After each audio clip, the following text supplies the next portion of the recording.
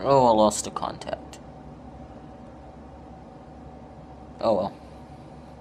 That's actually awesome. That's kind of cool. Well, thankfully I lost the contact out of my good eye, not my bad eye, or I would not be able to read my notes for this next video. But the good thing is I can. The next two contestants are both girls. Christine Brett. Love her. Absolutely love her. She's my favorite so far for this season. She is very religious, but she doesn't seem to be that in-your-face Jesus freak, Bible thumping type religious person. When I first saw her video, I was at work. I was in the back room at work, and I got the email because it comes to my work email from, I think it was Big Brother Spoilers.com. I don't remember who what, but somebody emailed me, and they revealed the cast as soon as it happened, because like I said, I was at work and it was midday and I wasn't able to, view it online immediately. But when I went into the email, Christine was the first cast member that I saw. I'm gonna admit, the very first thing I saw, when I just saw that little thumbnail picture of her, I was like, is that a man? Now, I'm not implying that she looks masculine or manly. She reminded me of somebody. And it turns out she actually reminds me of Ian, a little bit of Jordan, and Matt. Like, all rolled into one. That tattoo sleeve she has is incredible. Like, I wish we could do a whole video about that sleeve.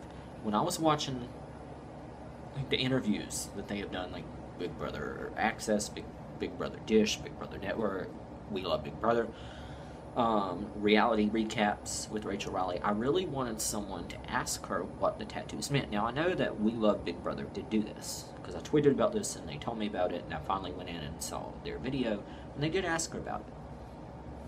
And she did tell us about some of her tattoos. I think mainly she just told us about one that was on her foot or something. And she gave us a little bit of the religious background and the spiritual meaning of those tattoos, but I want to know more. I want to know what the sleeve means, like what everything is about that sleeve. Because when you go and tattoo your body, it has to mean something to you and have significance to you. There's a story of your life in those tattoos. I want to know that story. Because I'm that interested in Christine. I really want to know more about her. So those are the types of questions I wish that people would ask her. But we didn't find out much about what those tattoos mean. My neighbors are being really loud. I swear, these people are loud all the freaking time. They 7 to 3 or 4 or freaking o'clock in the morning, yelling and screaming and blah blah blah blah. One's an alcoholic. They're only here until like July 4th, and they're leaving, hopefully going back to New York, and I hope they leave really quick, because I can't stand. You can probably hear them.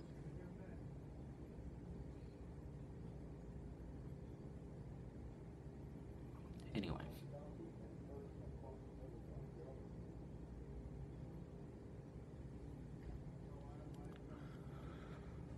Christine. I have said that I want to get a tattoo very soon on my upper arm of Grumpy Cat. I like Grumpy Cat, so I'm going to get a Grumpy Cat tattoo. But Christine seems to be the most interesting person on the show, and I think she's very open-minded, like I said, so she's going to have a very solid alliance. Hope she goes far. Hope she wins the whole thing. Now to talk about Nicole Franzel. Nicole Franzel.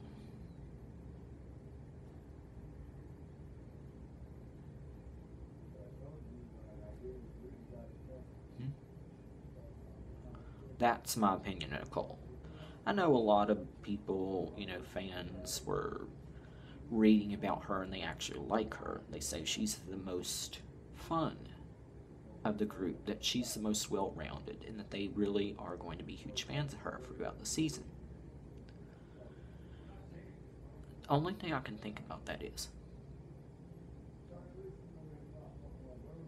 probably the reason why people have that feeling about Nicole is because she's the most relatable to each of us. She's like me, she's like you. Why is she like us? Because when she does the interview, she just sits there. She just speaks what's on her mind. She says she's bubbly and she's ecstatic and people like her.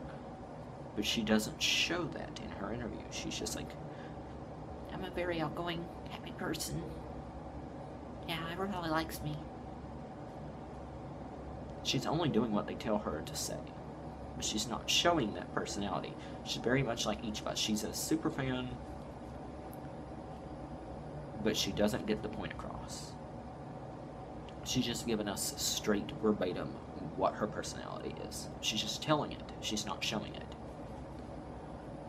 Candace was like this last year. I said that in her interview she seemed very nervous, kind of soft-spoken, and her personality didn't come across. Now when she was on the show, I really liked her, so I'm hoping that will be the case with Nicole. Just like all of you, I hope that she's really, really awesome. I hope I can get behind her. But if she showed this type of personality, I think she did a video. She either went to an open casting call or a video. I don't think she was recruited. But if she had the same personality on her audition video or in her casting call that she showed on those interview couches, then it is proof positive that anyone can get on the show. Robin Cass will cast you at some point in time if you're just more persistent than, expected. I think this was her first time though applying though. If I remember from her interviews, this was her first time applying. Most of the people that have applied or went to a casting call on this season, all of them, I believe, said that this was their first time applying. They're not repeat applicants like some of us. But this was like the first time of her applying, and she was able to get on the show. So, I mean, if she showed that paint dry excitement that she showed in the interview chair, then any of us can get on if we just give it a little bit of time. Robin Cass will eventually get around to us. And what the hell just happened? The light moved. The lamp. But there's some other girls, that we can talk about. Joey. I like Joey Van Pelt, the one with the blue hair. She doesn't live long in relationships. She's not very stable when it comes to relationships. She moves from man to man to man, she says. She's very liberal, very smart. Like, you listen to her video, and she is super smart, and she's very up with current events. She hates conservatives and small-minded people. And she's the most likely of all the house guests who start a recycling program in the house. Because she's a tree-hugging hippie, basically, is what it boils down to. So I can definitely see her lining up with Frankie.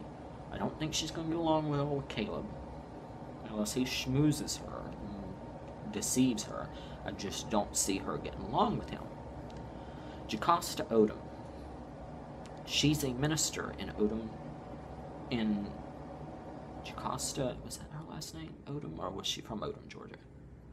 I just remember Jacosta.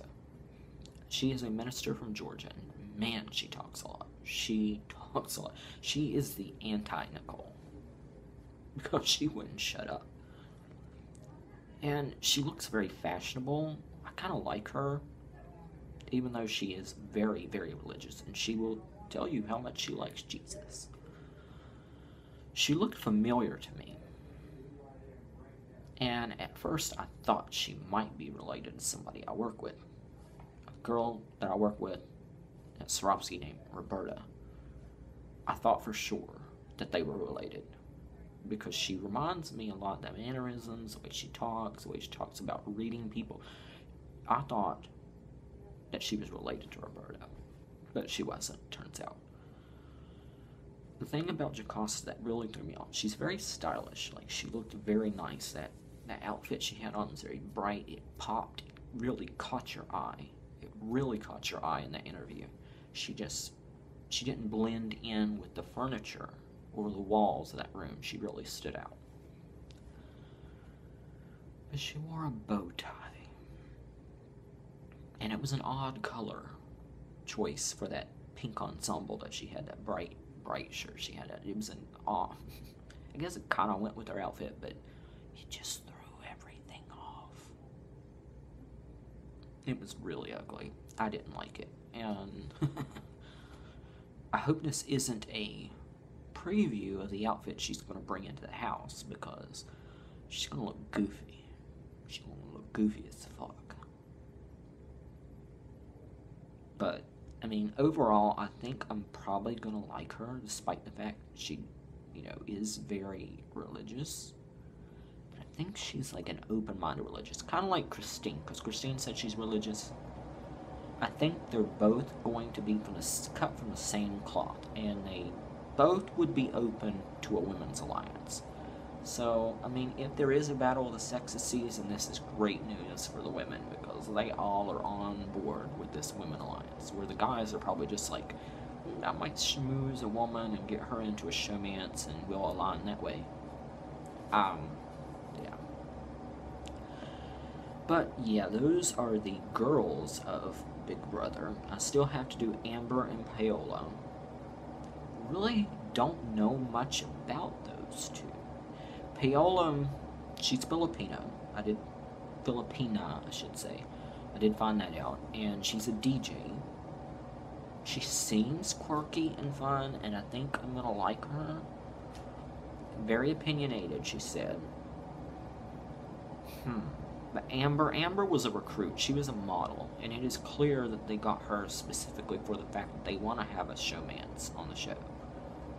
She's not going to be like Wamber, I don't believe. She did say, she was one of the ones that said that she was going to be, a fear of hers was being emotional.